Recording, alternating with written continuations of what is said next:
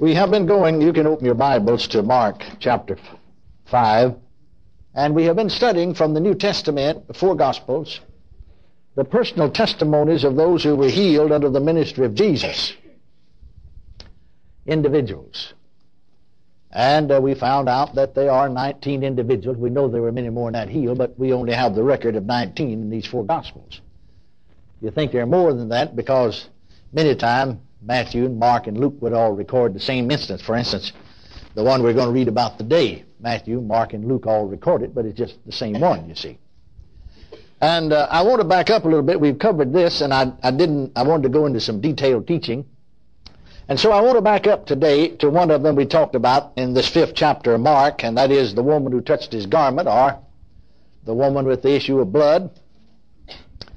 And I wanted to not only about her, but then another one here at the beginning, the maniac of Gadara, or we call him the madman sometime, or the demoniac.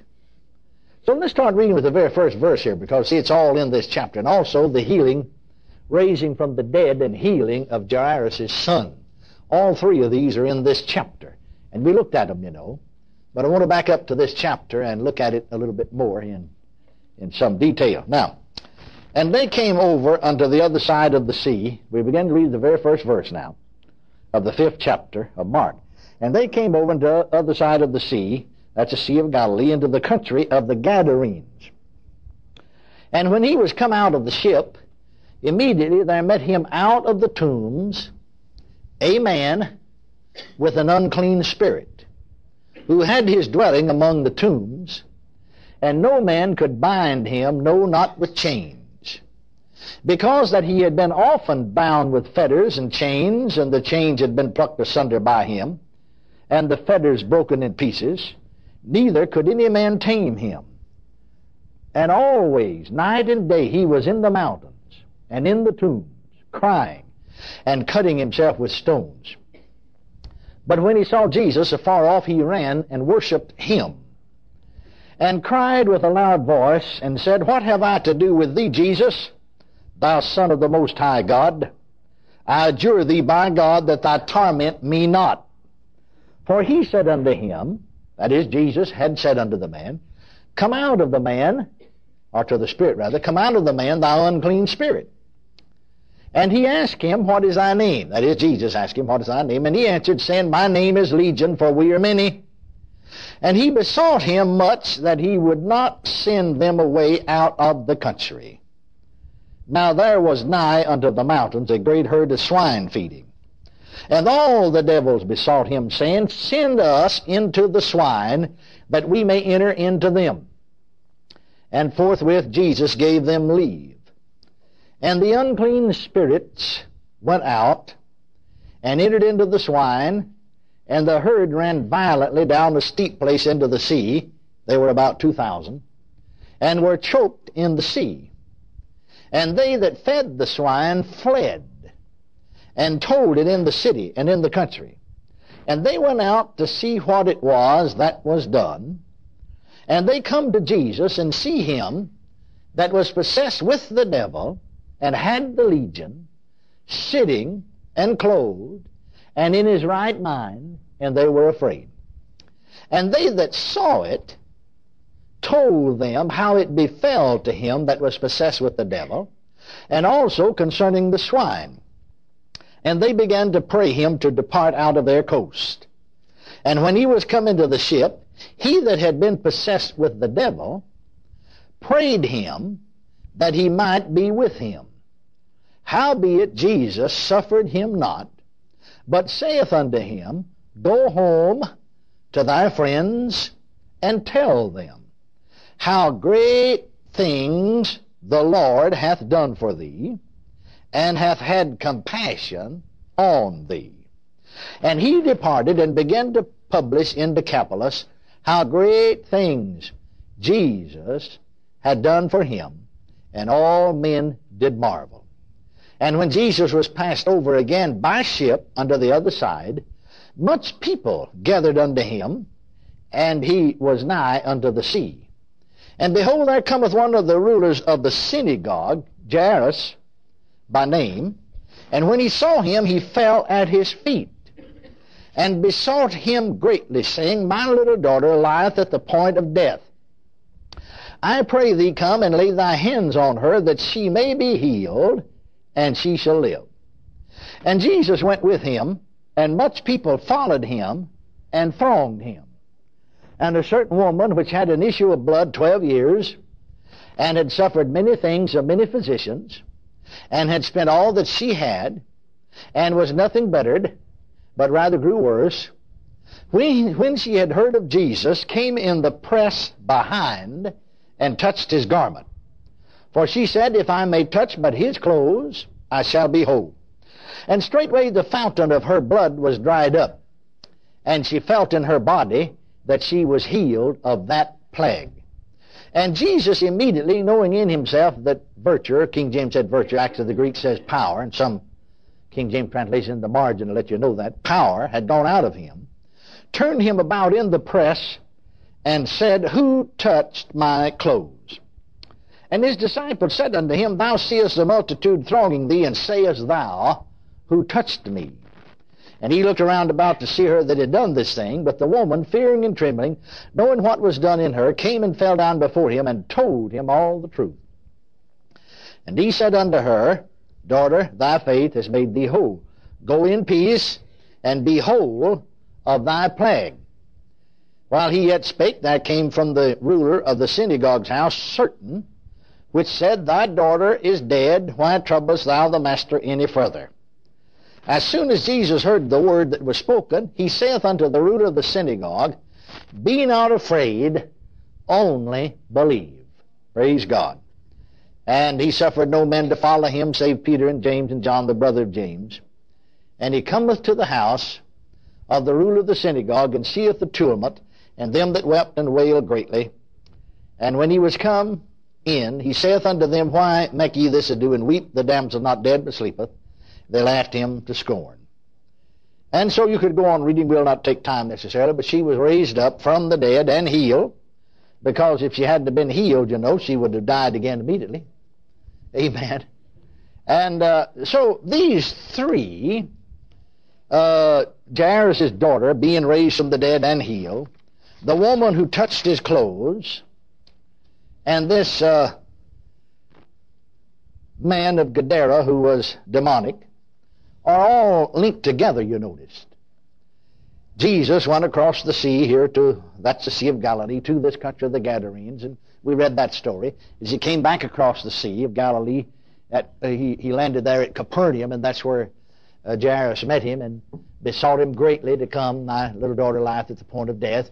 And he was on his way to his house when the woman with the issue of blood touched him. And then we read where he went on there to the house, and the damsel rose and was healed. And he said to them, she's about 12 years of age, he said to them, you know, that they should give her something to eat. So all these three are linked together. Now, I wanted us, as I said, we have covered them in our lessons. There are many things involved here that's a little deeper than just skimming along the surface, you know. We'll go over some things that we said, first of all, for the benefit of you who have not been with us when we did cover this. We'll go over the ground we've covered, and then we'll get into detail what we want to discuss. Now, this madman, or this Gadarene demoniac, there seems no reason at all to doubt that cases of insanity and diseases of the mind are still the same in character and in cause as they were in the days of Jesus. And we see, of course, that in his day, as this case was, a matter of demon activity. I made mention of the fact in our discussion that on one occasion, as we ministered to the sister of a lady that had been raised up from the dead, or that is from a deathbed, she's virtually dead under our ministry, and she had asked us to pray for her sister who was an inmate of the asylum down in Texas in Wichita Falls, and so we said, well, we'll pray. She said, you can't get in there to minister to her, but I don't know how God could do it, but some way or another he can get it where we can minister to her. And so God did get her out on a 2-week furlough, and we cast the devil out of her, and she was completely healed, and they never She never spent any more time in the asylum. Now, she had to go back because she was just out on parole, but the same psychiatrist that said her mind would never be right, she'd always need institutional care, pronounced her well after they ran their test, normal. But this sister, I asked her, you learn a lot by inquiring, you know. You know, a lot of times I think we go along, things happen, you know, we never stop to inquire. Well, why did that happen? How did that happen? I mean, in the spiritual realm, just like it does in the natural, because you can learn. And so her sister said, I asked the doctor, who was also superintendent of the state institution I was taught for, is this peculiar to my sister? See, she thought that she had committed the unpardonable sin. In fact, you begin to talk to her about, because before she lost her mind, she was at work in the Christian things, you know, knew the Bible and so on. You begin to talk to her about those things, she'd begin to scream, pull her hair in her eyes, just like they looked like they shot fire. And she'd begin to scream, oh, no, no, no, no, I can't be saved. I can't be saved. I've committed unpardonable sin. So this lady said, I asked the superintendent, who was also a doctor, a medical doctor as well as a psychiatrist, if this is peculiar, concerning my sister. And he said, oh, no, no. He said 90% of them in here all say the same thing. Well, I think readily that you could see that then there's some demon activity involved. That either the devil is the cause of the whole situation, or else he's taking advantage of the weakness of the mentality of individuals to dominate them. And so we can see that according to this scripture and others that we've looked at, that the disorders in this man were distinctly attributed by our Lord Jesus Christ to satanic agency. And then another thought that we discussed and looked at, and I think we, how many were not with us when we went over this? Well, good many of you. So we'll look at it again. I think we need to realize, and it'll give you some, may make you shudder, but it'll give you some idea about some of these things. The power that held this man was sufficient to destroy a great herd of swine. The power that held this one man was sufficient to destroy 2,000 head of swine. Isn't that right? What fearful forces one human being can hold. Then the power, think about the power which this evil spirit exerted upon that man's body. The Bible says that he broke every chain that they bound him with. I mean, they couldn't find a chain strong enough to bind him with what he couldn't break. Chains, fetters, any chain and every chain that the hand of man could find to place upon him, or fetter, endeavored to bind him, he broke them asunder, it said. Think about what power. This is a spiritual influence, evil, demons. But think about what effect it had upon his physical being. Think about that. That'll give you some idea of how evil agencies, or let's put it another way, let's divide both good and evil, spiritual agencies may affect either for good or evil. Spiritual agencies may affect us even physically for good or for evil. Now you see, this was the power of the devil that made this man so strong he could break any chain. Now in the Old Testament, the power of God for good came on Samson. He broke the fetters asunder and so on and so forth. How can you tell, you see? Sometimes you see the physical effect of spiritual forces is so very similar. Are you listening to me? But how can you tell? Well, praise God, this power drove that man out of his mind. The power that Samson was operating under didn't drive him out of his mind. He had all of his physical faculties and mental faculties. Amen. This man, you see, could break through the power of these evil spiritual forces any chain or fetter that bound him, but that same power drove him to tear all of his clothes off of him and wander naked out in the tombs, crying night and day, cutting himself with stones. But you see, Samson operating under the Spirit of God. You remember there's a text there in the New Testament in 2 Timothy 1, 6, 7, somewhere along there where it said, God's not given us a spirit of fear, but of power and of love and of a sound mind. Notice Samson, by the effect of spiritual power that came on him, was able to do mighty feats of physical strength, but his mind remained sound. He didn't tear his clothes off, wander around naked, cry out, cut himself with stones. Very discernible, the difference, isn't it? I said, isn't it? And so it is that oftentimes, you see, evil power and good power, so to speak, may produce seemingly similar results. One of them is for good, one of them is for evil. Are you listening to me? All physical strength, I made this statement, I want to make it again. All physical strength is spiritual in its cause. All physical strength is spiritual in its cause. That's something I wish we could go into detail. We're not right now, but later on I think we will. Now then, here's something else we need to see. This wretched man seems to have been conscious of two principles within him.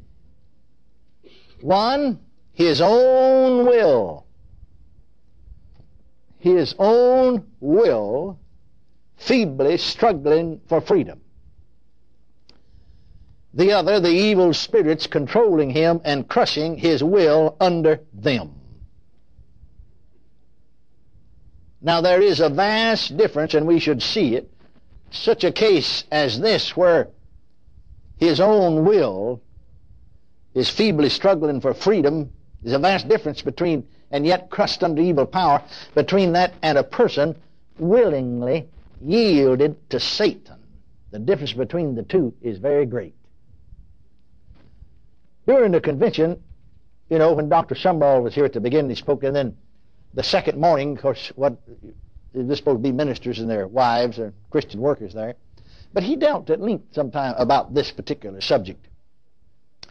And he made mention of the fact of, we know very little really about demon power in this country. We have some of it, and it's gaining momentum among the occult and so on. But in other countries where the devil is stronger, of course, you have more manifestation. And Dr. Sumrall was there in the Philippines, back in the 50s, and he built a strong church there. In fact, there in Manila, they have about 3,500 members are in attendance on Sunday.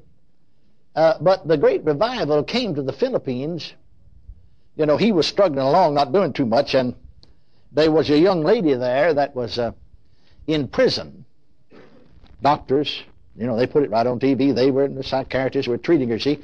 But she would see an evil spirit, look like a great big ape or baboon, and it would bite her. Nobody else could see her. She's in a prison cell, and yet the doctors could find these marks on her where it looked like some animal had bit her.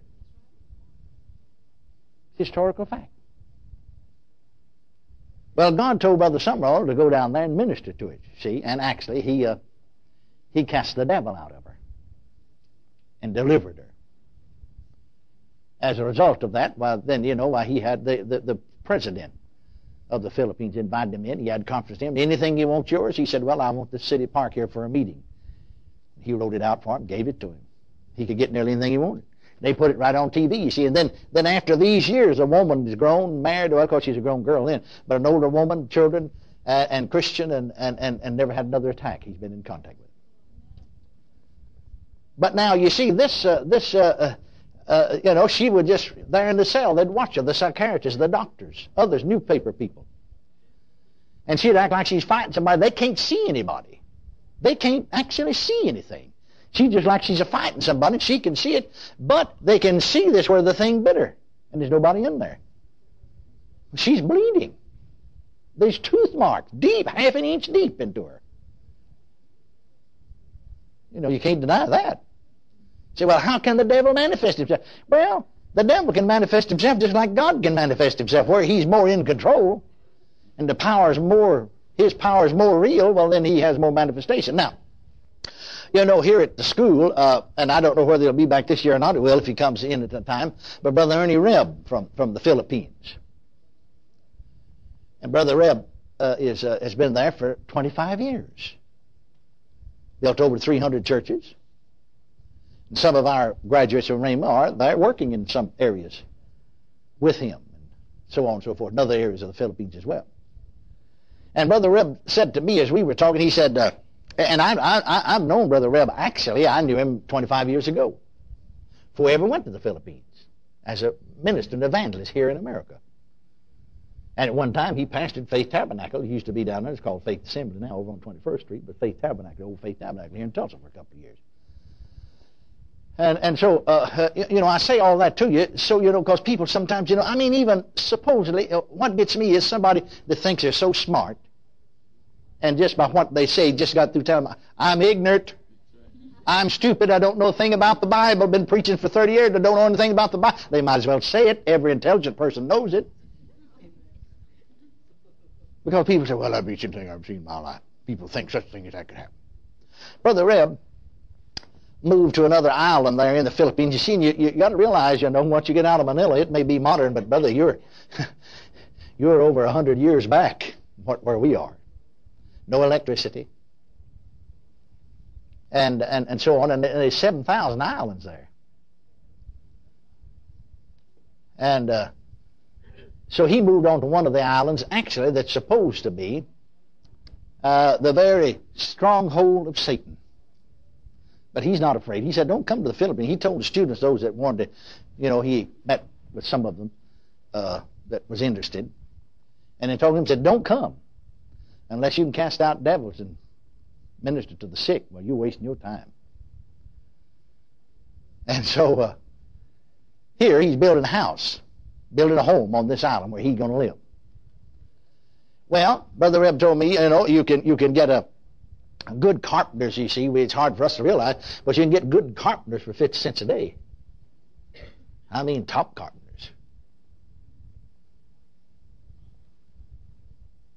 And so he said, they're building this house. And he showed me a picture of a very lovely home. I mean, but while they were building, see, this has happened in the past. While they were building, he showed me the picture of the completion of a beautiful home. One of these carpenters on one side of the house was, you know, the way the land fell off, you know. It was up maybe 3 feet off of the ground on one corner, you know. And, you know, the underpinning hasn't been put around yet. He's under there working on something, you see. And he said, this fellow just started a hollering. And Brother Reb told me, you see, I run around there and see what it was, and he's wrestling around there like he's wrestling with something.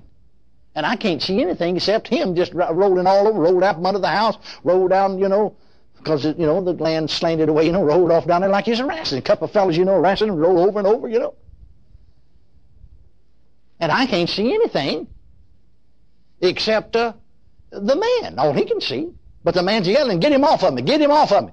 And Brother Reb said, I saw. See, no, I can't see anything otherwise, but I saw something just rip his britches leg, pants leg.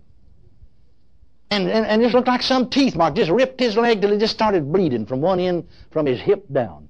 Just ripped it, you know. And he's hollering, get him off of me. He said, then I realized them, and I ran up there and said, I command you in the name of the Lord Jesus Christ. You leave him. This is my property. This is my property here. You've got no right on my property. The thing ran off and left. He never did see him, but other men saw him. But he wouldn't come back to work then, you see. Now, that the other carpenters, you see, that he hired, they are not saved people, you see. He just hired them to build his house. He's moving into a new territory, actually. They wouldn't come. They're afraid because this jumped on him. And he jumped on him because, see, he's working for a Christian, you see. Well, the witch doctor came. And he wants to sacrifice there, you see, on his property. He wants to sacrifice a pig and a chicken. Sacrifice their blood to, you know, to appease the demons. Brother Reb said, I said, no, you don't come on my property. Well, yeah, but he said that you know, I've got to appease these evil spirits, you see. So, and that pig's a whole month's salary. A whole month's salary. I've got to sacrifice. No, he said, you don't sacrifice anything on my property. This is my property. He said, yeah, well, yes, but now, he said, no, they're no evil spirits. I forbid them to come back. They won't come back on my property. They don't set foot on my ground. Tell the carpenter to come on back. That won't happen to him again. I forbid them to come on my property. In the name of Jesus. I see those demons knew Brother Reb. In the New Testament, you remember those 7 sons of Sceva? They set about to cast out some devils, and we adjure there in the name of Jesus, whom Paul preaches, come out of him. Well, he said, Jesus I know, and Paul I know. Who are you? They weren't Christians. They didn't have a right to the use of the name of Jesus. But see, Jesus knew the demons knew Brother Reb. The devils know you. They sit around and laugh at you because you don't exercise your authority. Amen. And so the witch doctor said, well, now you'll be responsible. Said, now, if he comes back to work and that devil jumps on him and kills him, if he hadn't got him off of him, he'd probably killed him. He said, then that man's got a wife and several children, and said, you'll have to take care of them because you'll be responsible. He said, I said, tell him come on back. They won't attack them anymore. I'd forbid them to come on my property just like I do you. Don't you set foot on this property. You're not offering any sacrifices to the devil. Any blood to the devil or any kind of sacrifice on my property. In the name of Jesus Christ of Nazareth. Well, the man came on back. Eventually he's off for quite a while. Took a while for his leg. He couldn't even walk on it. He healed up. He came on back and never was attacked anymore. I found even my own experience with people who are troubled with demons, and even with unsaved people sometimes trouble, that they'll not act up as long as in my presence. They know I've got authority over them. And much of the time they will not act up. If they do, we tend to them. I guarantee you the church of the Lord Jesus Christ has more authority than we've ever realized yet. Or ever used. I said, or ever realized or used. Praise God forevermore. Can you say amen? Amen. Now, a lot of good people, bless heart, you feel so sorry for them for supposed to be so intelligent, and they're so ignorant.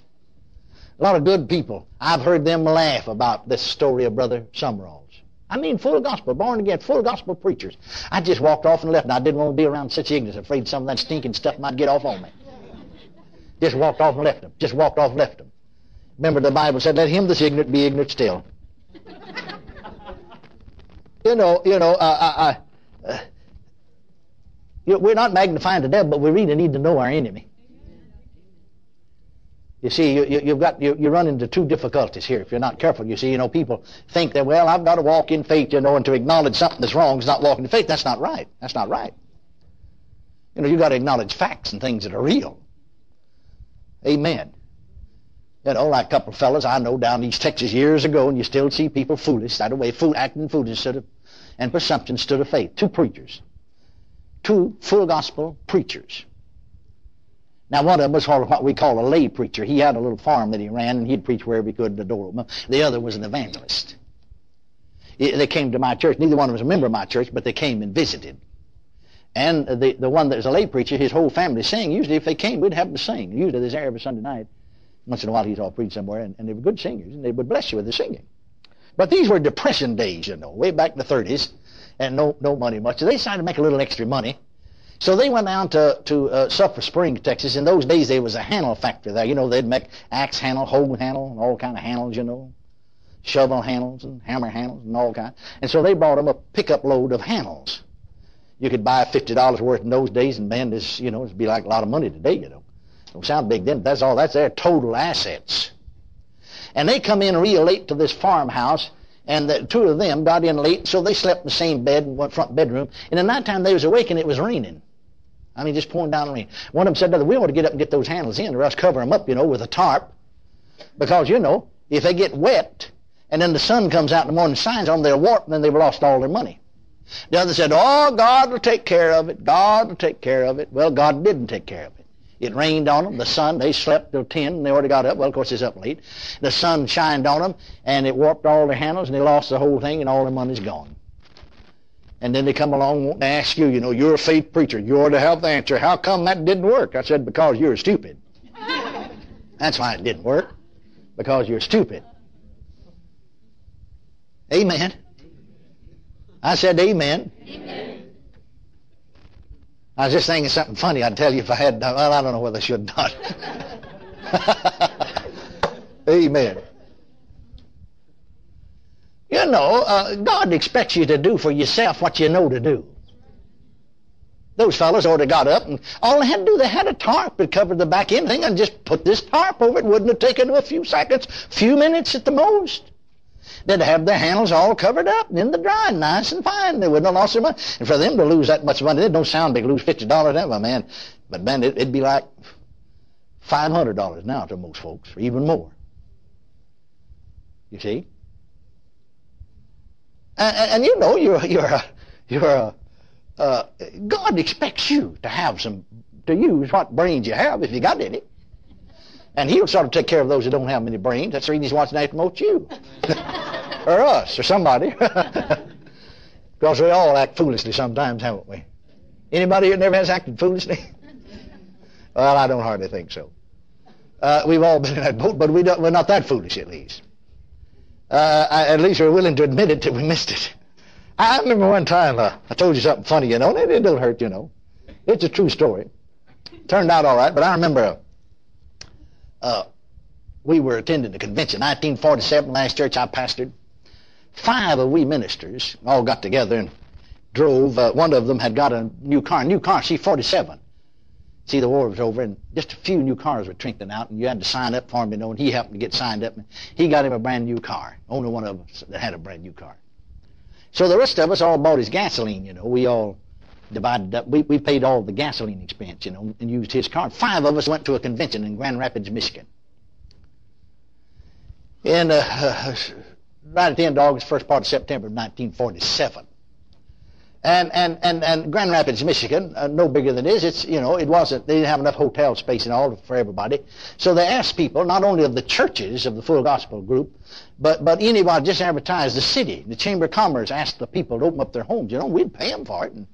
And so we stayed, 3 of us stayed in one home.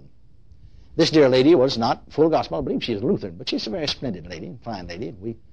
We stayed in her home, and we paid her, you know, and she just, you know, didn't want this, maybe what it cost, $3 a night, I think, something like that, you know. And so we would get in late and serve, because after services, you know, we'd eat and fellowship with other preachers, and you know how that goes. And sometimes you're midnight, sometimes you're 1 o'clock in the morning getting in. She'd go on to bed, you see. And so she just gave us a key and said, y'all just come and go as you want, you know. And then towards as we got down towards the weekend, it didn't close till on Saturday, actually. And she was going out of town, you see, on Friday and Saturday, and be back on Sunday. Actually, I believe we did close on some with the Sunday afternoon service. And so one of the preachers, the older one of the group, now I was 28 years old. One of them was 47, I think. So he was older. So we elected that he should, you know, carry the key. Well, we got back out there about 1 o'clock in the morning. And actually, you know, the other fellow that had the car is another place, so we just got a taxi and came back out there in the house. See, the taxi went on, we were left there. And he got to feeling around for the key, and he said, oh, boys, my God, man, he said, I forgot, I left that key. I changed clothes between the afternoon service, and that key's in one of my other suit's pants pocket, laying on the bed up there. And so I just went over. I thought, well, boy, we're here. It's 1 o'clock in the morning. Got in the porch swing, you know, and sort of stretched out, you know. And he said, he kept ringing the bell. Nobody answered. See, and I remembered this lady said she's going to be out of town. See, and kept ringing the bell. Nobody answered. And finally, the other fellow said, well, you know, Mrs. So-and-so's not there. There's nobody here. There's no way to get in because he said she's gone for the weekend. Well, this fellow felt bad for 47. He said, men, come on here now. Pray with me. I just teased him, really joking. He said, let's just pray God will open the door. Well, I said to him, you know, actually, see, it was summertime, you know, and we had no air conditioning, 47, you know, and the windows are open, the screen there, but the windows are open in our room, particularly where we were, our part of the house, you know. And I said, why don't you just tell him to throw your britches down? It's got the key in it. I mean, it's upstairs. It'd be nearer than coming all the way down the stairs to open the door. I said, oh, this is serious. Don't be a joking at a time like this. Don't be a joking at a time like this. Come on now, and said to agree with us that God will come down and open that door. Well, I said, just have him to get your britches or the key out and throw it down. What's the difference in getting the key and throwing it down here to us and coming all, why have him to walk all the way down the steps? That'll be near to, oh, come on, quit joking now. This is serious. We got to laughing there between 1:30, well, about 1:30 in the morning. Well, bless God, you both do. I'm going to pray God doesn't lock the door. I said, well, go ahead and pray till He'll unlock the door. So he prayed, but God never did. Some way or another see fit to come down and unlock that door. It stayed locked. Well, I said, I've got the porch swing. You fellas just lay down on the porch. We'll just sleep. And so we said, well, now, this window's open. This end of the house open. Why not the other fellow said, you know, I imagine this whole side of the house open because the bathroom that we use on this end of the house, and those windows are open. And he said, I noticed, I was there, that window's up and the screen's unlocked. He said, why don't we just go around the back there and see if there's any way to get up there? So we there's a garage there, and the other two of us just lifted him up on that garage seat, and he stepped over on the edge of a part of the roof that came off there and just opened the window and went in, come down and unlocked it. See, God was waiting for us to use our head. Now, you could have been standing there yet. Now, I realize under some extreme emergency, if there's no other way, God may come down and open the door. Amen. Are you listening to me? But you see, God was waiting for us, and I think a lot of times God's waiting for us to use our heads. You still out there? You're going home. You know, I think full gospel people a lot of times have just about used everything else except their head. And you go talking about your head, and you're talking about your mind. Some people said, well, that's all like Christian Science, isn't it? No, much difference between what we're preaching Christian Science is between daylight and dark. And like one doctor here in Tulsa said, it's not Christian Science, it's Christian sense. Praise God. Can you say amen? Amen. Now, there's a great deal of difference, and you need to see the difference. In such a case as this Gadarene demoniac, and a person willingly yielded to Satan, the difference between the two is very great. There's another thought that Dr. Summerall brought out that I started to bring out and didn't get to, but I'm getting to now.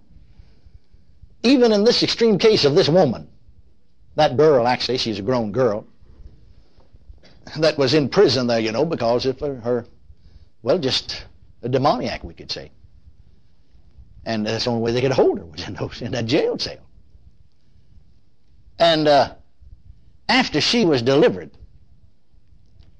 Brother Summerall said, I questioned her carefully, and I asked her, I said, now, was there any time that you ever refused to yield to this, or something that this spirit wanted you to do that you wouldn't do? She said, oh, yeah. And she mentioned time or two some things that he wanted to do. Incidentally, the minute that Dr. Summerall went down there, because God told him to, and they let him in when he told the authorities, God told him to come down and cast the devil out of her. And when he walked up, you see, she's in this cell, and here's all the newspaper men, and there's the television cameras on, and here's the doctors, and a man's voice spoke up out of that woman and said, you can't cast me out. He said, yes, I can in the name of Jesus. And in his name, out you come. And the thing came out. But spoke up in a man's voice. I've heard it many times take on different types of voices. But you see, that's the demon activity. And so he asked her, you see, well, and she said yes, and mentioned several things that this spirit tried to get her to do. And she said, no, I just put my foot down and said, I'm not going to do it. Said, well, did you ever do it? Said, no, I didn't. Said, when I wouldn't do it, he left me alone. Now that shows you that her willpower was still working in a case like that. Now, I want you to notice something here. I want you to see something here in this case. As I said, this man seems to be conscious of two principles within him. One of them was his own will feebly struggling for freedom, and the other was the evil spirits controlling him and crushing his will under theirs. Now, do you notice this? That it said when he was, second verse, when he, that is Jesus, was come out of the ship, Immediately there met him out of the tombs a man with an unclean spirit, who had his dwelling among the tombs, and no man could bind him, no, not with chains, because he had been often bound with fetters and chains. The chains had been plucked asunder by him, and the fetters broken in pieces. Neither could any man tame him, and always night and day he was in the mountains and the tombs, crying and cutting himself with stone. Now notice, but when he saw Jesus afar off, he ran and worshipped him. There's something in the man that still wanted to be free, wanted to be helped. A lot of times in dealing with some of these cases, my experience has been those who have willingly yielded to the devil don't want to be helped, and you can't help them.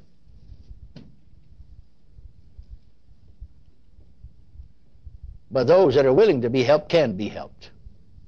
Are you listening to me? Praise God forevermore. Now then, I want you to notice that the Lord met this man with deep compassion. You remember that's what he told the man when the man wanted to go with him when he started leaving Jesus. He said, suffered him not, but saith unto him, go home to thy friends and tell them how great things the Lord hath done for thee. Now notice, and hath had compassion on thee. Hallelujah. So Jesus met him with deep compassion. You see, he regarded him as a victim of a power that he could not resist. And by a word of command, he set him free. Now immediately his whole appearance changed.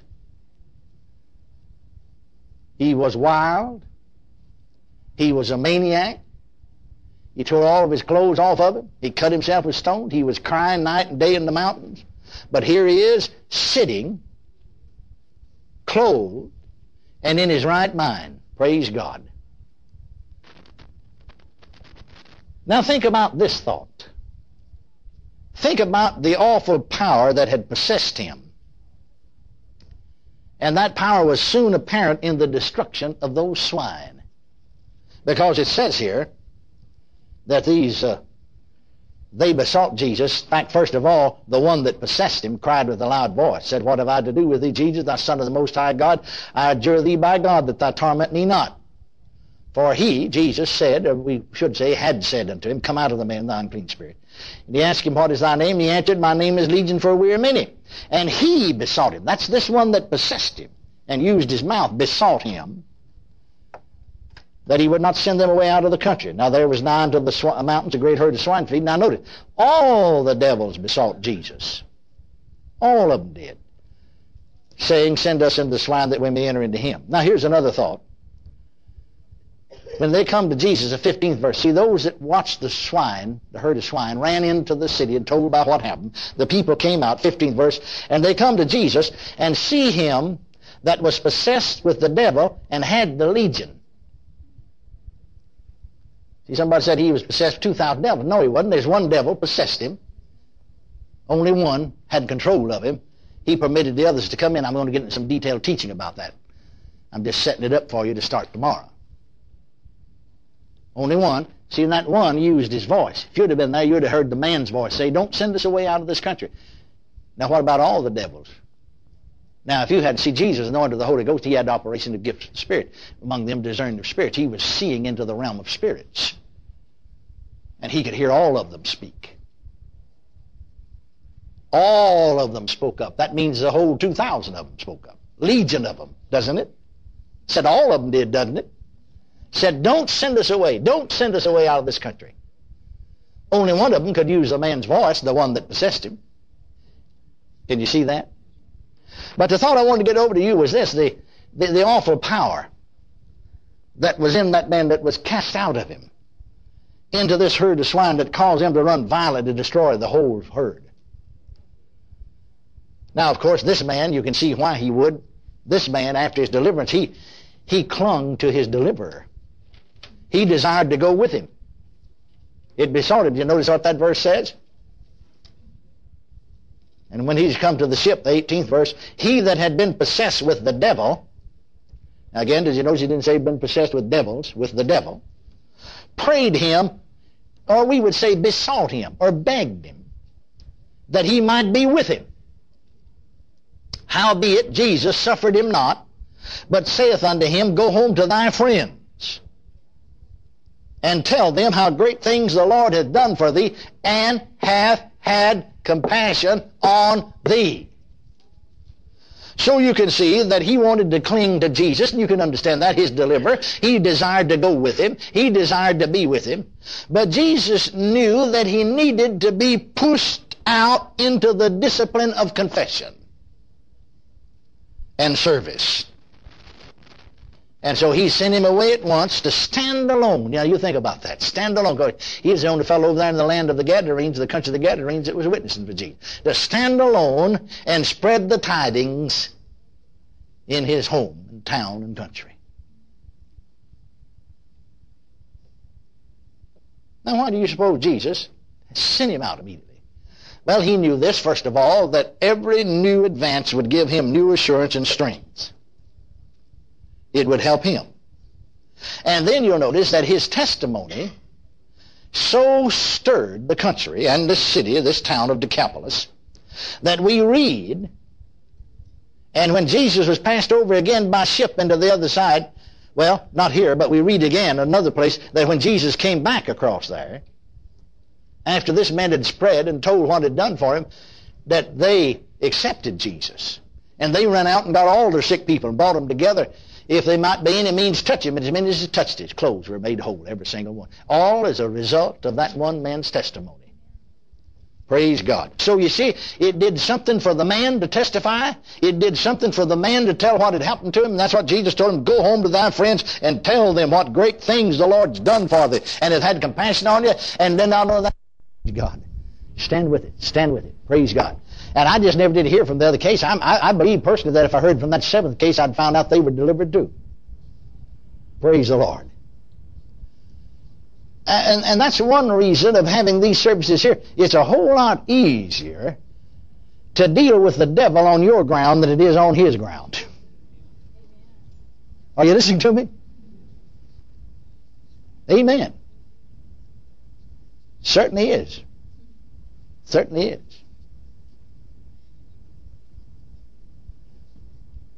You know, Jesus himself in ministry. Did you ever notice that sometime? On one occasion, you know, when he was come to Bethsaida, they bring a blind man to him, took the man by the hand and led him out of the city before he ever ministered to him. Remember that? On another occasion, they bring a deaf man to him that had an impediment in his speech. They started to put his hand on him. Now notice what it said. Jesus took the man by the hand and led him away from the multitude before he ministered to him. Now on other occasions, he ministered right there in the multitude. But on this occasion, he led this man out of the city. The other occasion, he led the man away from the multitude. I remember one time when Jesus appeared to me in a vision, I asked him, how come him to do that? He said, because there's so much unbelief in the multitude. I led him away where I could minister to him. I can readily understand why Jesus on certain occasions put people out, time or two. I've had to put kinfolks out of the room before you could get the people that's bedfast or sick healed. Even though there's good people, it's too much unbelief. Too much unbelief. And if there's more unbelief, doubt there than there is faith, then it's very difficult to deal with them. The one will overpower the other. Are you listening to me?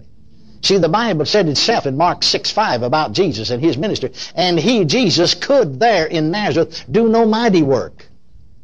Didn't say he wouldn't, said he could. Isn't he anointed with the Holy Ghost power? Sure he is. Isn't he the divine Son of God? Sure he is. Isn't he a man of faith and power? Sure he is. And yet Mark 6:5 said, and he, Jesus, could there in Nazareth do no mighty work. He didn't say he wouldn't, said he couldn't. Save, he laid his hands on a few sick folk. Few folks with minor ailments, actually, the Greek says. Now the next verse tells you, and he marveled because of their unbelief. See, the unbelief of that city was so strong that it overcame whatever faith he had, you see. And that's one reason of creating an atmosphere around here. You know, we got a good atmosphere created around here, praise God, that you can minister in. You still out there? Amen. Praise God forevermore. Now then, let's talk about, I think this is a good time. I wanted to go over the ground that we had covered. But I think from this lesson, we saw it in others, but from this lesson particularly, that this is a good time again to go into some detailed teaching about the devil and his work and his activity. Because, you see, he works in the area of physically oppressing people, mentally oppressing people, as well as spiritually oppressing people. And we need to know something about our enemy to be able to deal with him. And like I said to you, some folks said, well, I'm only going to talk about the devil. Well, if you can talk about him in the wrong way, but it's all right to talk about him in the right way. You know, I'm not going to make a wrong confession. You're not making a wrong confession. I mean, he exists. Whether you confess it or whether you don't, he still exists. Like those two fellas, see, they didn't want to make a wrong confession. They just wanted to sleep. God's going to take care of our axe handles, and he didn't. Hoe handles, shovel handles, and he didn't. Are you listening to me? Because their confession wasn't based on the Word of God, it's based on stupidity and ignorance. See? I mean, if there's a freeze coming, and if you want to save that flour, it's sitting out there, there's a pot of oil. Well, no, my confession is God's going to take care of that. He won't let it freeze. No use of me getting up and getting it in. Well, just lay there and sleep, and it'll freeze. And if they said the freeze is coming, it's a-coming, whether you believe or whether you don't. Are you listening to me? Have enough sense to prepare for it.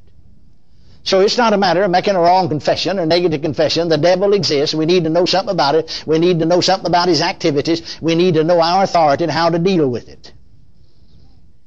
Can you say amen? Amen. And so, let's go into a little discussion, detailed discussion about it. Let's turn back to the Old Testament and read some scripture. First of all, let's read from Ezekiel, the 38th chapter. Let's begin to read with the 13th verse. Ezekiel, the 28th chapter instead of 38th. 28th chapter.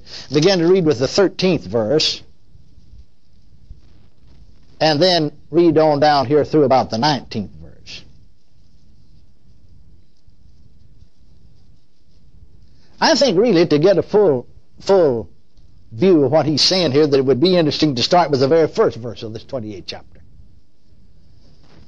The word of the Lord came again unto me, saying, now this is Ezekiel the prophet, the word of the Lord came again unto me, saying, Son of man, say unto the prince of Tyrus, Thus saith the Lord God, because thine heart is lifted up, and thou hast said, I am a God, I sit in the seat of God, in the midst of the seas, yet thou art a man. So he is a man, and not God. Though thou set thine heart as the heart of God. Behold, thou art wiser than Daniel. There is no secret that they can hide from thee. With thy wisdom and with thine understanding, thou hast gotten thee riches, and hast gotten gold and silver into thine treasures. By thy great wonders, and by thy traffic hast thou increased thy riches, and thine heart is lifted up because of thy riches. Therefore, thus saith the Lord God, because thou hast set thine heart as the heart of God, behold, therefore will I bring strangers upon thee, the terrible of the nations, and they shall draw their swords against the beauty of thy wisdom, and they shall defy thy brightness. They shall bring thee down to the pit, and thou shalt die the deaths of them that are slain in the midst of the seas. Wilt thou yet say before him that slayeth thee, I am God? But thou shalt be a man, and no God, in the hand of him that slayeth thee. Thou shalt die the death of the uncircumcised by the hand of strangers, for I have spoken it, saith the Lord God. Now Ezekiel is prophesying to the prince, which is a man of Tyrus. Now let's go on reading. Moreover, the word of the Lord came unto me, saying, Son of man, take up a lamentation upon the king of Tyrus, and say unto him, Thus saith the Lord God, Thou sealest up the sum, full of wisdom and perfect in beauty. Thou hast been in Eden, the garden of God. Now he's not talking about a man now, is he? Thou hast been in Eden, the garden of God. Every precious stone was thy covering. The sardius, topaz, the diamond, the beryl, the onyx, and the jasper, the sapphire and emerald, and the carbuncle and gold. The workmanship of thy tabrets and of thy pipes was prepared in thee in the day thou wast created. He's not talking about a man, is he? Who's he talking about? Notice the next verse. Thou art the anointed cherub that covereth. And I have set thee so. Thou wast up on the holy mountain of God. Thou hast walked up and down in the midst of the stones of fire. Now notice, thou wast perfect in thy ways from the day that thou was created, until iniquity was found in thee. Now he's talking about an angel, a being of the same caliber, we would say, of Michael, even greater, and Gabriel. But it seems that they had these cherubs and these archangels were different from others, and it seems that they had a will also, because he was perfect. I said he was perfect. God said he was. Thou was perfect in thy ways from the day thou was created. So he wasn't created evil. You're really talking about the devil here, Satan himself, and Lucifer. He was perfect in his way until iniquity was found in him. Now here's another interesting thought. First, he took up this lamentation against the king, the prince of Tyrus, and you can see from reading that he's talking about the man that ruled here in this realm. Then he took up this lamentation against the king of Tyrus, and you can see by reading after him that this is a spirit being, and he's called the king of Tyrus. Now what do you mean by that? He's really the one that's running it. You'll find all through the Old Testament this idea of a double kingdom, a kingdom that's seen upon the earth with a man ruling it, but above it, in the atmospheric heavens, another kingdom, you see, of demons and evil spirits that are actually ruling. And that's where much of the power of intercession comes in against those forces, to keep them, hold them at bay. Now let's go on reading. Thou wast perfect in thy ways from the day thou was created, till iniquity was found in thee. By the multitude of thy merchandise they have filled the midst of thee with violence, and thou hast sinned. Therefore will I cast thee as profane out of the mountain of God, and I will destroy thee, O covering cherub, from the midst of the stones of fire. Thine heart was lifted up because of thy beauty. See, he goes on to tell you why and how he sinned. Thou hast corrupted thy wisdom by reason of thy brightness. I will cast thee to the ground. So you see, he was off up there in the heavens somewhere. I will cast thee to the ground. I will lay thee before kings, that they may behold thee. Thou hast defiled thy sanctuaries by the multitude of thine iniquities, by the iniquity of thy traffic. Therefore will I bring forth a fire from the midst of thee, and it shall devour thee. I will bring thee to ashes upon the earth in the sight of all them that behold thee. They that know thee among the people shall be astonished at thee. Thou shalt be a terror, and never shall thou be any more. Now he's speaking prophetically. He's still a terror. The time's coming when he'll never be any more. Let's turn back to Isaiah, the 14th chapter. I wish the Lord had seen fit to give us more, but God, the Holy Ghost, in His Word, gave us what He wanted us to know. So at least we get some hints about these things. Now then, notice what Isaiah is saying about the same being that Ezekiel was talking about. Let's start with the 12th verse of the 14th chapter of the book of Isaiah. How art thou fallen from heaven, O Lucifer, son of the morning? How art thou cut down to the ground, which didst weaken the nations? For thou hast said in thine heart. Now other scriptures said he was lifted up because of his beauty. Now you can see where he sinned and when he sinned. Thou hast said in thine heart, I will ascend into the heavens. I will exalt my throne above the stars of God. So he had some kind of a throne, he ruled. I will sit also upon the mount of the congregation in the sides of the north. I will ascend above the heights of the clouds. I will be like the Most High. Yet thou shalt be brought down to hell, to the sides of the pit. They that see thee shall narrowly look upon thee and consider thee, saying, Is this the man that made the earth to tremble, and that did shake kingdoms, that made the world as a wilderness, and destroyed the cities thereof, that opened not the house of his prisoners?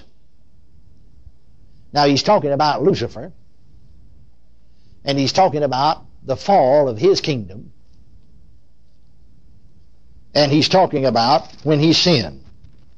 Same thing, actually, that Ezekiel was talking about.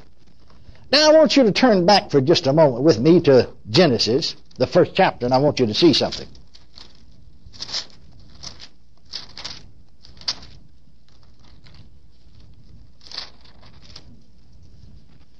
In the beginning, God created the heaven and the earth.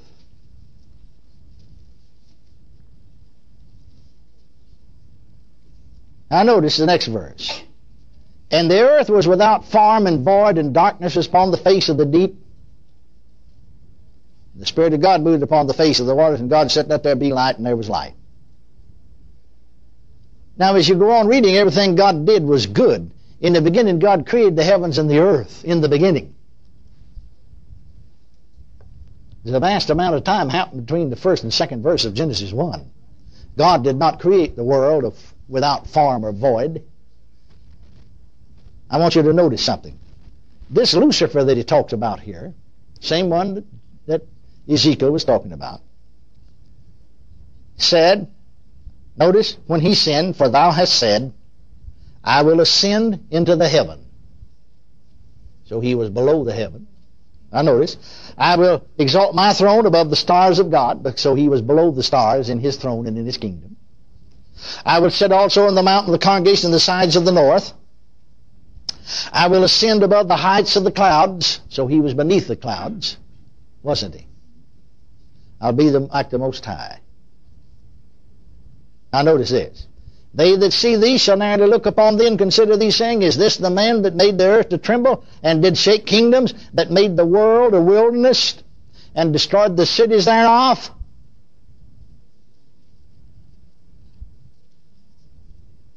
You see, evidently, that whatever you think about it, it seems to me that the Bible, if it doesn't say so, it so strongly infers it that it's inescapable in your thinking that Satan evidently had some kind of kingdom here on the pre-Adamite earth. There's another world here. Are you listening to me? And that he run it. Well, you see, that would explain where your prehistoric, as we call them, animals came from. They find the carcasses of them, but they're... See that in the days of Noah, you got the same animals this side of Noah's flood as you had the other side. You got the same world. See, Peter says something about the world that then was. He's not talking about Noah's flood, because the Greek word translated world there means world system.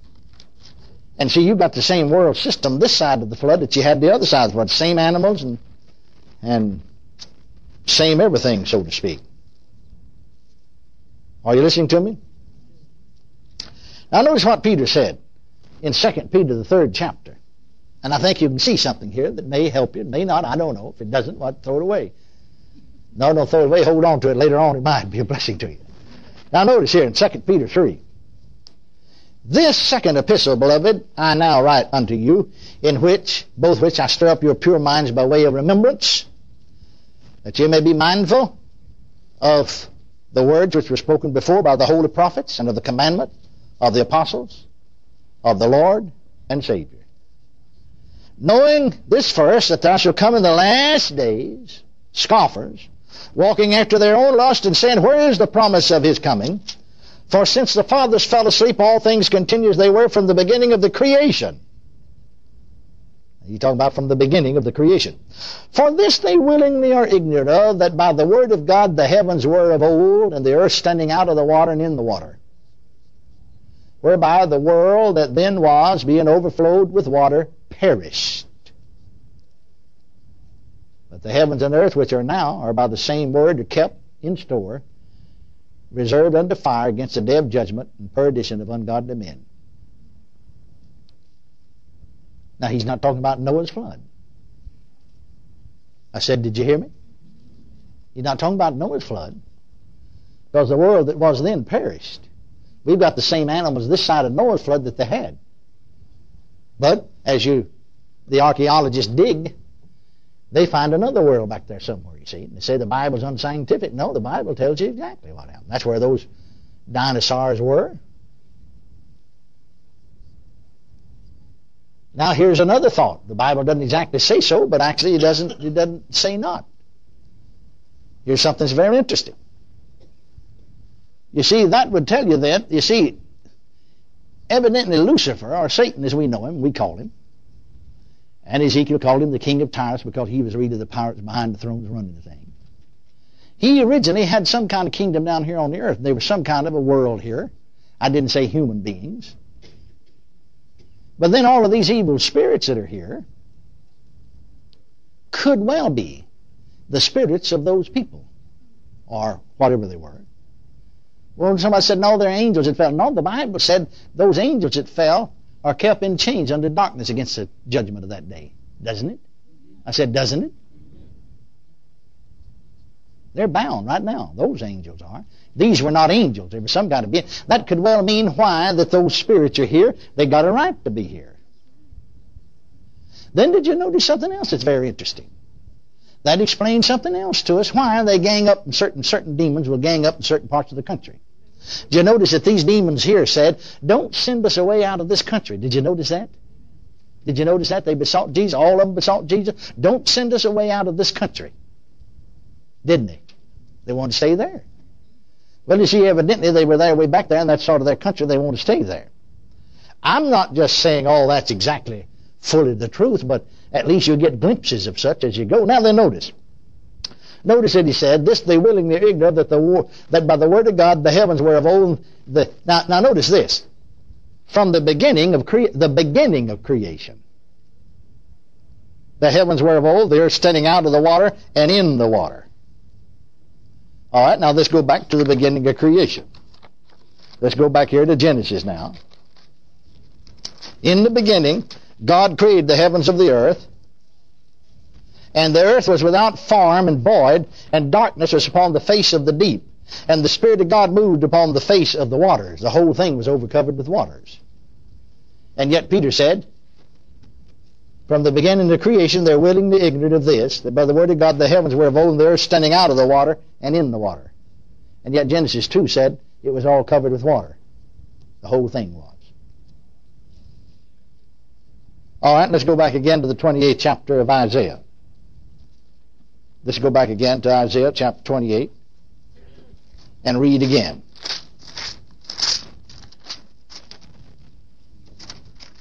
Or Isaiah 14 chapter, excuse me, not 20th chapter. Now notice.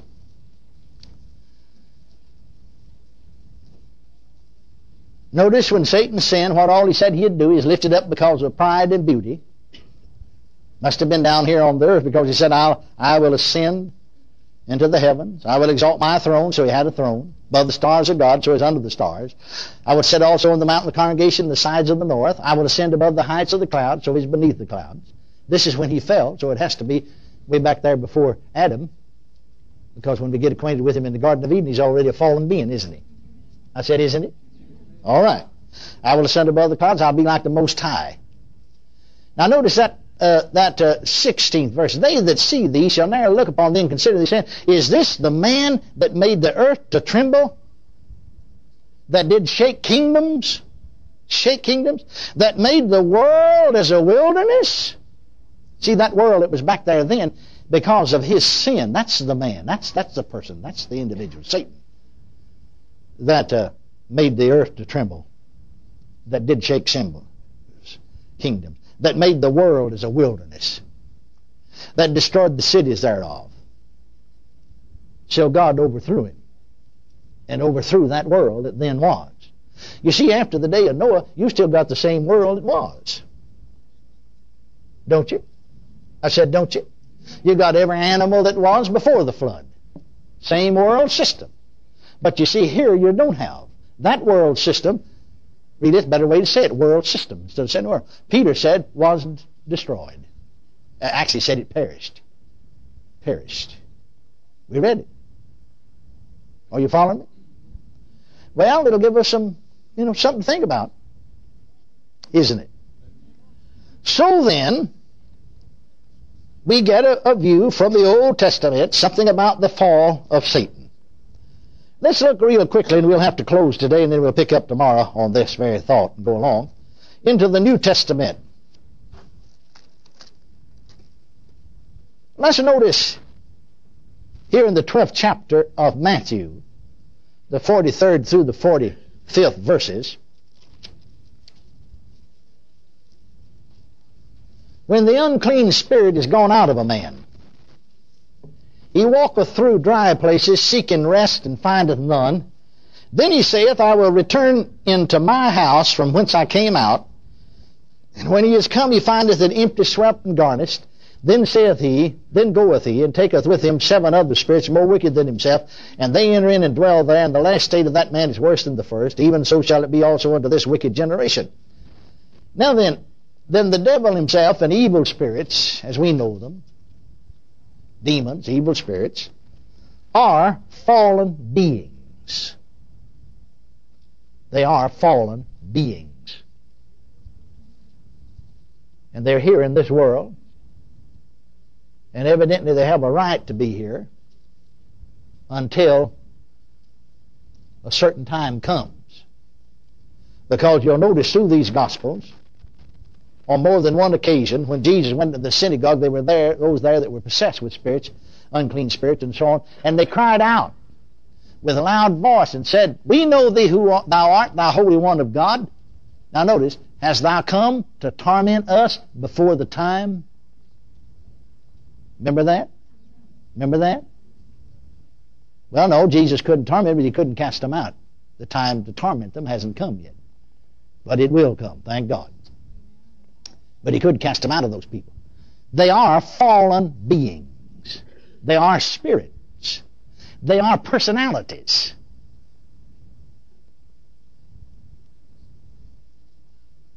Eternal personalities. They seek embodiment in man. You can see that in the story of this madman of Gadara. You can see that in this here when the unclean spirit is gone out of a man. Now notice that there are personalities. He said,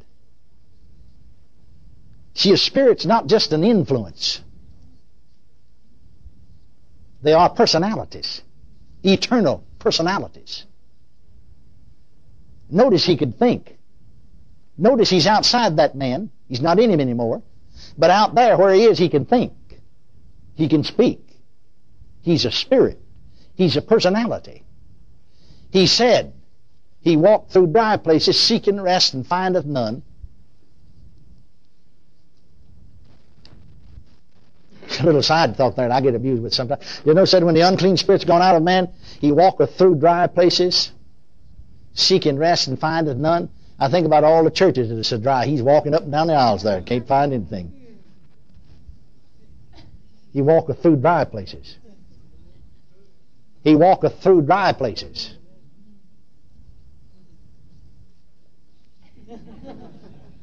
Amen. That's a little side thought. You can do whatever you want to with it. Now notice that he's walking. He's out of the man. The unclean spirit is gone out. He's out of the man. He's out of the person. Well, does he cease to exist? No, he's a personality. Now you see, you've got to come back to realize the whole realm of the spirit being. See, God is a spirit. He is an eternal personality, but he's also a divine personality. You see, God's a spirit. Jesus said God is a spirit. They that worship him must worship him in spirit and in truth. The devil is a spirit. Now he is an eternal spirit being, but he's not a divine spirit being. God is an eternal spirit being, but he's also a divine eternal spirit being. Angels are spirit beings. They are eternal spirit beings. The devil and demons and evil spirits, as we call them, are spirit beings. They are eternal spirit beings. Man is a spirit being. He's made in the likeness and image of God, and God's a spirit, so he has to be. Man is a spirit being. He has a soul, and he lives in a body. We live in the realm of spirit beings. Something to think about. Jesus pre-existed with the Father from the beginning. In the beginning, John 1:1 said, was the Word. And the Word was with God, and the Word was God. The same was in the beginning with God. And all things were made by him. Without him was not anything made that was made. And the 14th verse says, and the Word became flesh and dwelt among us. So Jesus was because he pre-existed with the Father from the beginning. If you read back there in Genesis, God said, let us, that's plural, let us make man in our own image and after our own likeness, didn't he? Let us do it. And Jesus then pre-existed with the Father. He was a divine, eternal spirit. But open the book of Hebrews, the Holy Ghost says through Paul that thou hast prepared him or made him a body. So you see, the Holy Ghost overshadowed Mary and prepared a body for him. And he took on that body. And he became a divine human being.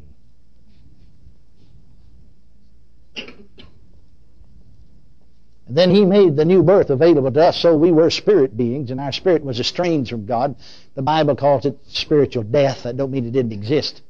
It means separated from God. So that our spirits could be brought back, reconciled, giving us the ministry of reconciliation. Our spirits could be reborn and have the life and the nature of God in them. And now then we become human, divine beings. That's a mouthful, isn't it? You chew on that a while.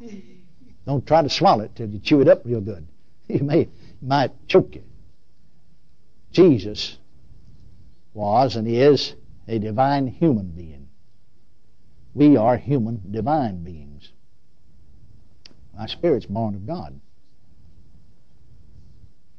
Has a life and the nature of God in it, doesn't it? That's divine, isn't it? Now the devil and demons are eternal spirits, but not divine. But they are spirits. Now notice what it said here. When the unclean spirit is gone out of a man, now the spirit's gone from him, gone out of him. But that spirit's a divine personality. He can still think, he can still talk. See, all of these spirits besought Jesus. There's all talking, weren't they? In the spirit realm, you see, if you had discerning of spirits where you could see in the spirit realm, you could see them and hear them. See, that's what that spiritual gift is, the ability to discern spirits. To discern means to see. It's seeing into the realm of spirits. Or we might put it this way, the world of spirits. Well, you see, Jesus lives over there in the realm of spirits. Yeah, he's got a body that is physical, that's flesh and bone. Not flesh and blood, but flesh and bone.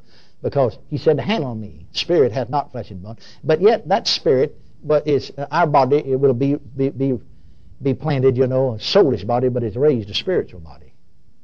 So for that reason, you see, he could go right through the wall with the flesh and bone body. When the door was shut, because of the fear of the Jews, the disciples was in there, you remember? You remember that? And then he could ascend with that body up to heaven, out of their sight. Went on up, they saw him. Or he can come back. He will come back one of these days. But you see, very often over in that realm, you see, when we come to visions, now, you see, if you are born again, spirit-filled, and have the Spirit of God, you see, God permits you sometimes to discern or see into the realm of spirits. It may come in vision form. Now, if you're outside the kingdom of God, like Cornelius, you see, was not saved. He didn't know about Jesus. He was a Jewish proselyte. And an angel appeared to him. He saw an angel in his house. That's a demonstration of God's power. You see, God demonstrated his power, which he can do if he wants to. And this angel said, send to Joppa and inquire in the house of one Simon Peter, in the house of Simon the tanner, for one Simon Peter, who when he is come will tell thee words whereby thy house shall be saved. Praise God. And he got saved. Now over there in that realm of spirit, you see, or a world of spirits, there is another world. We could call it a spirit world. There are evil spirits. And in your area of your spiritualist, and much of your occult, you see, they're in contact with that other world. See, the human spirit is eternal, and not having been born again, it can develop spiritually the other way, in deep evil spirituality. Are you listening to me? Now you take down in Texas a minister, I preached for him. I had heard this. I had heard the story, it was spread, Assembly of God preacher. But I was preaching in a meeting when he's 55 years old. Now this happened 20 years before when he's about 35. And I'd heard it, But I always like to, many of these stories you hear, I like to get to the person that it happened to and then get firsthand, because they were right there. They ought to know what happened. Amen. Is that right? Just like you were here at this service this afternoon, if somebody wants to know, they can ask you, not by the time it gets through 2 or 3, it may be twisted or changed a little, see. Well, now this man is pastor of Assembly of God Church down in Texas. He's about 35 years of age, and he was 35. He and his wife had 5 children, and when the 5th one was born, she had great difficulty and was sick quite a while, as a result of all the complications, so on, died.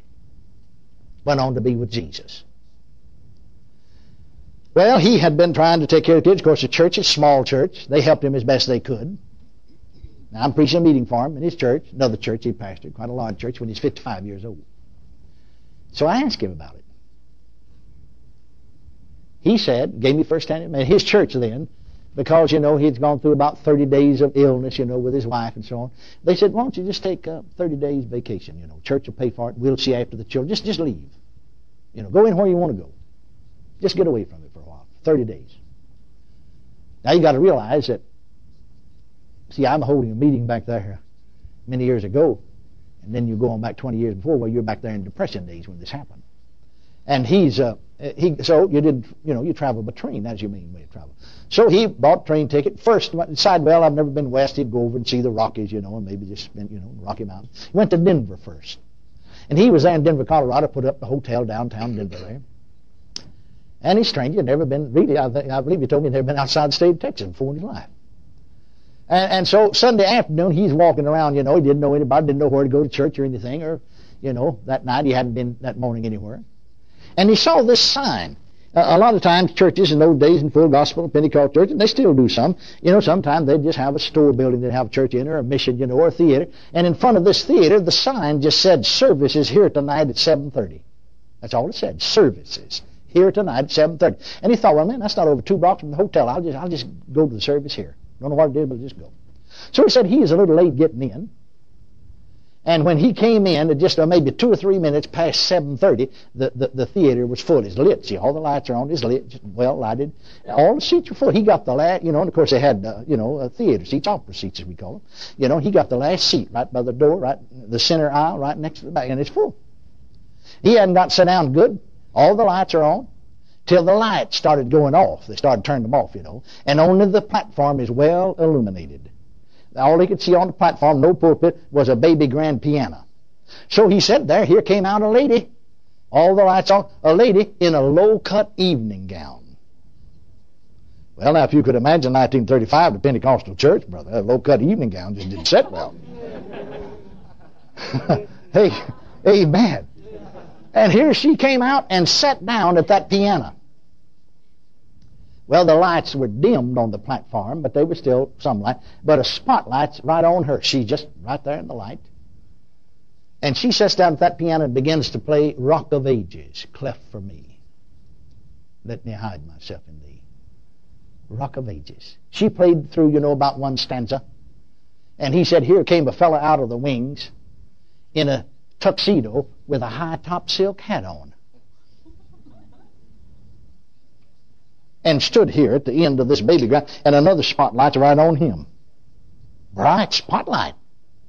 There is other lights on the platform, but not real bright, you see. They had dimmed them. The lady continues to play Rock of Ages, spotlight on her, spotlight on the man. The man pulls his high-top silk hat off, lays it, see, the piano's up like that, but he sets it here. It'll set there, you see. And he sings a verse, a stanza, and a chorus of Rock of Ages. Beautiful baritone voice. He said, I'm watching because this is astonishment to him. What is this? And he said, spotlight's on the woman, spotlight's on the man, the spotlight's on her, but she disappears right in front of our eyes. She's gone. And the piano keeps on playing Rock of Ages. He keeps on singing Rock of Ages. He sings through another verse and stanza and chorus of Rock of Ages. Piano keeps on playing. He walks down off the platform. There's enough light there. Walks down the aisle, and this full gospel pastor said, he came right up to me and said, sir, your wife died 30 days ago. She did. She's here. I have a message for you from her. No, he said, my wife did die 30 days ago, but she's not here. She went to be with Jesus. She's in heaven. And you don't have any message for me from her. See, they're in contact with spirits.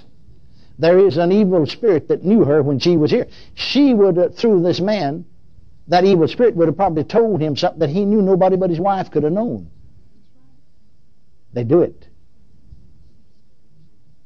But yet, fellow full gospel ministers, I know we talked about it, you know. They said, well, you know a thing like that couldn't happen. Oh, you feel so sorry for people. Bless their heart. Those kind of people are prime targets for the devil to get. You can't just deny the existence of them, you know. They're going to be gone. The man said again to that pastor, sir, your wife died 30 days ago. And she is here. And I have a message for you from her. Now you see, folks not grounded in the Word, many of them that would sweep them away because she did die. That's supernatural revelation, isn't it? But it comes from the wrong source. Are you listening to me? He said, I said to him again, my wife did die 30 days ago, but she's not here, and you don't have any message from her for me. She is with Jesus. She's a born-again, Spirit-filled Christian, and she's up in heaven with Jesus. The man said again, sir, your wife died 30 days ago, and she is here, and I have a message for you from her. Now you see, he was supernatural, led right down the aisle to that man. What he's saying to him is the truth. That's a supernatural manifestation, but it isn't divine. It's devilish.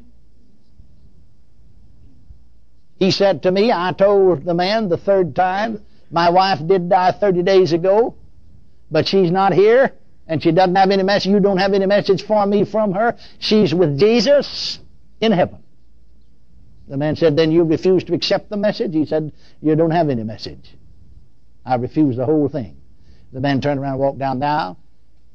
This minister told me, said, I looked again, the spotlight's on the piano and the seat there. Now, you can't see anybody, but the piano's still playing Rock of Ages, and I leave.